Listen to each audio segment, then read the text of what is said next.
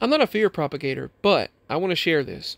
If you remember, weeks ago they assured everyone everything's fine. Then, several banks closed.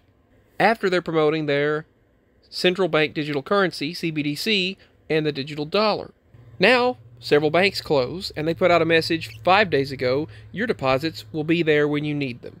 So he puts out a message, the system is safe, that our banking system is safe. And then just after, more banks collapse. Even though the Treasury Secretary put out a message saying that this banking system is sound, then suddenly these markets go down.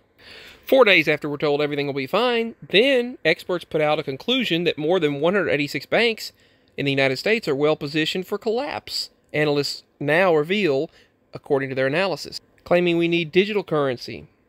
You can read this here, pause it. Here's some comments from those concerned. Here's another. Stay safe, stay awake.